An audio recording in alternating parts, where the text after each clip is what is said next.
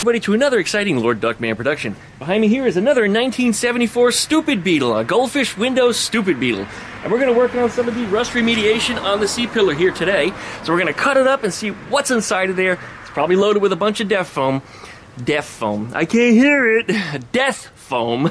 And we're going to scoop that on out of there, and but we're going to see just how bad this rust damage is and how much more we need to cut out of it. But otherwise, well, we might just jump onto the Squareback a little bit too. Squareback is right there. I have a little bit of rust remediation that I've done in there that needs to be sanded down, cleaned up, and ready for the next coat of paint, which actually just about finalizes the interior trunk area. But anyway, we'll get to that later on in this video. So, let's go ahead and start cutting away. So licky, likey, comment, subscribe. Don't forget to plug that dingle bell so you get updates every time I upload a video. Check out duckshit.net for all my different social media links. And we'll be back right after that intro.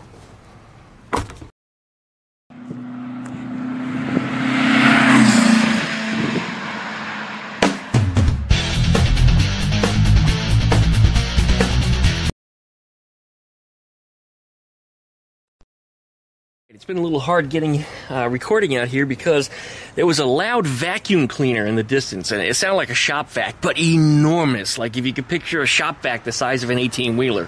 That's what I've been hearing, that drone of a on the horizon. It's just, yeah, driving me nuts. But what I want you guys to hear is the crispiness. I don't know if you can hear it, especially not with the cars passing, but this is real crunchy. So that means all this through here is rusted. It makes a very, very nice crunch. However, over here, no crunching whatsoever. So this is where we're going to start our cuts. Down here, no crunching. Up here, we're crunching. So I think we're going to take out a little section about this big. And then from here to here, we're probably going to cut that out. I'll draw some lines here, just so we know where we're going for guides. And, well, I guess we'll see what turns up inside of there.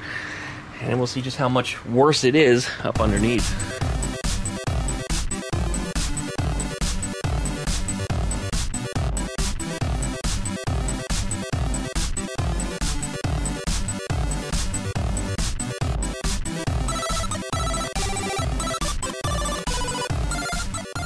Check me out. I'm gonna run a grinder without a guard. Because Duckman, you're gonna die. I still haven't died yet.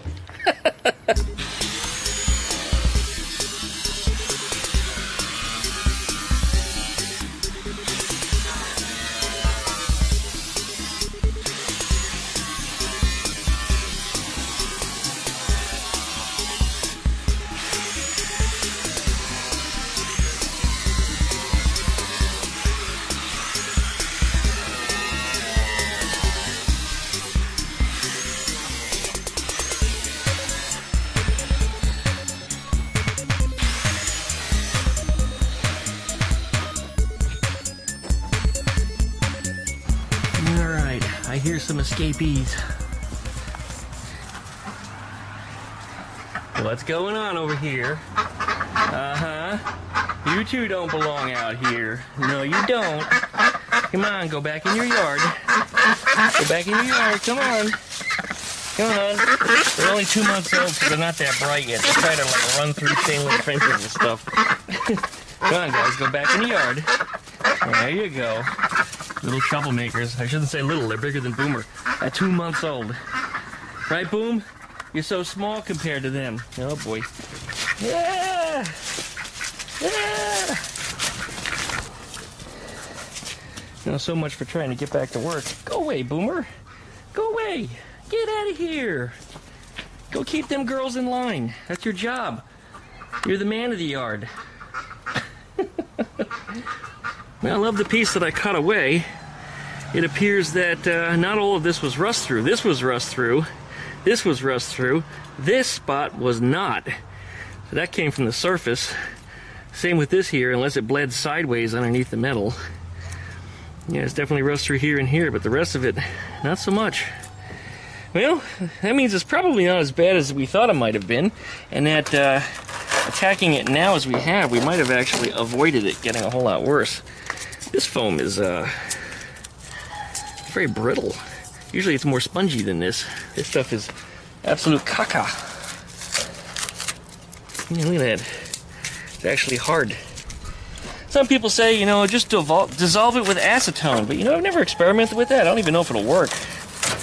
We'll give it a shot before the video's over, I guess. We'll save a chunk of it and see if it'll dissolve. As it would be nice just to spray acetone up in this area and just clear it all out, wouldn't it? But I don't think it's that easy. Anyway, I'm going to have to get in here with a screwdriver or a pick of some sort. Start picking this all out. About to make a big mess here on the ground. Alright, here we go.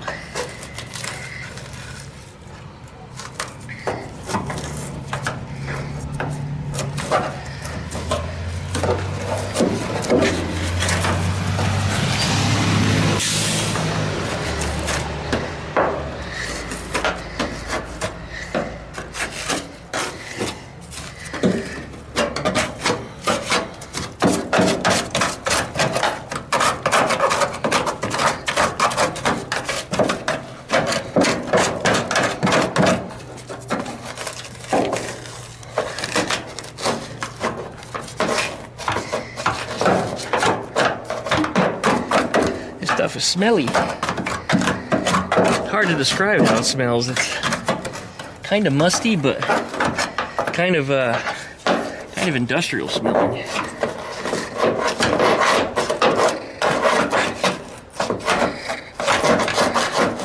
looks like we don't have that much further up in here. It was mostly just from here to here, but down in this section, it goes way down, possibly down below the Crescent vent. Still some in here in another chamber. Pick out as much of it as we can.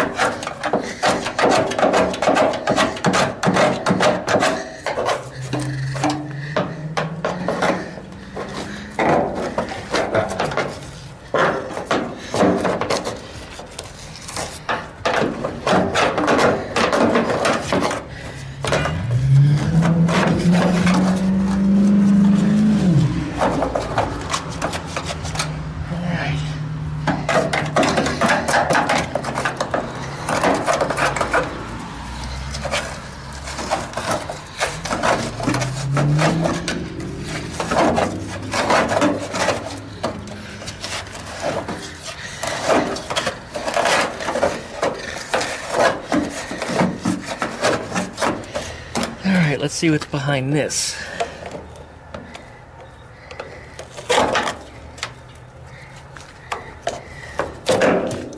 I cut that out in two pieces on purpose because I wanted a little more room where I might even be able to get my hand in there, get the foam out. Here we go. Look at that.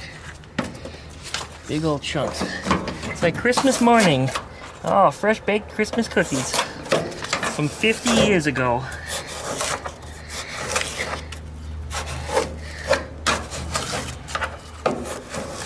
Oh man, there's a lot of this in here. Often this stuff will just fall out one big giant chunk because it's released, because it's sticking, well, was sticking to the surface, but when the surface of the metal turned to rust, it detached, it scaled off, so the foam often comes out as one big piece. Not the case anymore. This is a later model foam anyway. The earlier foam was a little more spongy than this. Well, this is the hardest foam that I think I've encountered. But to be honest, usually I remove death foam from 68, 69, 70, somewhere in there. It's not often I touch a Beetle that's this new. This new! I'm saying that about a almost 50-year-old car. 50 next year. Newfangled contraptions with their McPherson strut suspension and bubbled windshields. Man, what do I know? Working on early cars from the 50s. But man, you don't know nothing. I'm sure you just get in here with a shop vac and start sucking this out. You might even have to cut that hole a little bigger. You know, I'm looking and I don't see any rust at all around these Crescent vents. In fact, let's pull that Crescent vent out and see if there's any rust under it at all. The owner suggested that, he suggested that he wanted to have these removed so he wouldn't get any rust underneath it. But you know what? There's no rust in there at all anyway. What might be wise to do is just seal these things up really good, so that way the water can't get into them. Maybe even seal this up to trap the water from getting in there, or at least give it an easier way to get out, because there is a lip here that'll trap it, and that'll cause this to rust, and then it gets a pinhole, and then the water just goes straight down into the car. This one is not that way. I'll have to talk to the owner about that and see what he thinks, because you know what? I don't think we should cut that out. And keep original for original's sake, even though I'm not a big fan of Crescent vents. Maybe we should just leave them. Boomer! Again, really? Come here, you. And he's back. Hey, this boy. Go away. I love you, but no. Alright, you can tell by the foaming action inside of there that I've treated it with my world-famous cat piss. You can find that stuff down below in the links in my video description if you're interested in some for yourself. A little piece of foam got in there. Anyway, it will neutralize the rust that's in there. I wire brushed it out and got as much of the foam out as I could, which I think is all. I mean, I don't see any in there anymore. I mean, maybe just a little freckle of it here and there. Hey, there's a little piece. But anyway, the best way to get it out was just to dig it out with some screwdrivers. And as you can see, it's now all over the ground. It's all in my trash can, and there's a ton of it inside my shop vac. That really did a good job. I wonder how much of it fell down inside the car. Some. Doesn't look like a whole lot, but some did. Yeah, a little bit ended up in here, came through the little holes. They're not rust holes, they're just, you know, body drilled holes. Anyway, yeah, it's all down in here. Usually the foam makes its way all the way this far forward, so when I blew out with the compressor, it pushed all that out. Alright, well, we're going to let that dry overnight. I might hit it again with some acid again tomorrow, just to make sure it gets in all the nooks and crannies where it's supposed to go. I'm going to talk to the owner about this piece here, because this has no rust in it. I did manage to flake a piece of paint off of it. We know I should put some acid on that, because that looks like it's bare metal. But I don't see any rust in there at all, and I haven't pulled off the one on the other side. Let's see if it's the same way. Because if these things are both good, for the sake of originality, yeah, no rust. These things are spotless, so I'm going to suggest that he keeps these things as they were factory. Look at dust on everything, man. This camera lens was covered in it too. I mean, everything was just covered in yellow. I'm sure I am also. Can you tell? I don't know, I can't tell by looking in the camera screen. And there's that shop vac in the distance again. You hear it? Anyway, okay. Well, that's where we're leaving off on this one until tomorrow. Let me put this vent back in here so I don't lose it. Here we go. Okay, so that's going to stop off on this one. Now, in here, I ran a sander around in there and leveled off all the places where the seam sealer was a little blobby or a little bit high, so everything's nice and flat again. Then I went in here and I had wire wheeled everything out already, so it was time to hit it with the cat piss, and that's why everything looks nice and wet, all shiny. So I cat pissed the entire inside of this here. I'm going to close this up tonight. I might leave a gap just a little bit, the little air in here, because I do want it to dry as best as possible. That acid won't hurt anything else. If it does evaporate, you know, it might stick to the glass or something and make smeary marks, but it will not damage the metal. It actually produces a coating of iron phosphate, which is essentially rust-proof. It will not rust. It's an inert compound, kind of like iron oxide is, but instead it's iron phosphate. It's not something that will continue to leach or creep or cause the metal to flake off unless you continue to expose it to phosphoric acid, which, of course, does not appear in the environment to adequate levels to have done that anyway. We'll leave this propped open a little bit. I'll put a little tennis ball or something underneath the lid, but that's going to square that one up, and it's just about ready for paint. I'm going to pick up my tools around here and wrap up for the day, because I think we're just about done. Not worried about any rain until about another 3 or 4 days from now, so hopefully I'll have this all filled back in and covered up. There was a little rust hole here, by the way. I'm still deciding what I want to do to that. It's a little hard to get up inside of there because there's a structure behind it. But I did get all the rust off of it. It has been treated. So I might just put a little bit of filler on it and be done with it. We'll see. A little bit of seam sealer, not seam sealer, panel bond actually might go a long way. In fact, I might even panel bond these. You see this is a little wavy for me poking in there, so I might cut the hole a little bigger where it's nice and flat still. And then make a panel, flange the edges of it, and kind of work it in there with a little bit of panel bond around the edges of it, and then using a magnet hold it in place and see if that holds. And I don't see any reason why I wouldn't. There's no rust on the inside of this at all. I don't feel any scaling. The only rust we had was where the holes were. I mean, that's it. That is it. This thing is in such good shape that, like I said, I'm not going to recommend cutting out these Crescent vents. That's probably just a bad idea. Keep this car original. It'll keep its value. And unless he really, really, really just wants them gone, in which case, I'm not even going to cut them. I think what we're going to do is just going to make a patch panel that just covers it, and we'll panel bond it in and be done with it. That way he gets it back nice and fast, it won't be too expensive, and it'll last a long, long time without having to do a ton of cutting, welding, grinding, and all the other nonsense. So, I guess that's it for today. So like, comment, and subscribe. Don't forget to pluck that dingle bell so you get updates every time I upload a video. Check out DuckShit.net for all my different social media links. And hey, new merch, by the way. Well, this is one of the old merch shirts, but we got some new shirts. If you're interested in them, store.duckshit.net, or just go to duckshit.net and click on the merch link. That'll take you to where you need to go. Thanks a lot, you guys. Really appreciate you watching. We'll be back hopefully this weekend with a small engine weekend or a Saturday or Sunday or something video. I haven't done a HIPAA commercial in a little while, and I haven't complained. I'm under contract for several months out, so it's not a big deal, I guess. All right, get that out the way. I got to sweep the floor out here. Otherwise, thanks for watching, guys. We'll see you next time. Oh, you know what? Before we go, let me show you one more thing. Almost forgot. Here's some of the death foam. While I was working on everything else, I started soaking it in various compounds, and I tried starting with gasoline, which only made the foam white. I started out after that. After that, I used some acetone. It did nothing to it. Tried some xylene. Did nothing to it. Tried some mineral spirits. Did nothing to it. Then I started soaking it in some phosphoric acid. Of course, did nothing to it. Water is a joke. Don't even bother. But I soaked it in some brake fluid, and it looks like it's getting a little softer, but it certainly hasn't broken down. Now, this is a piece of death foam from an earlier year car, and this turned to muck.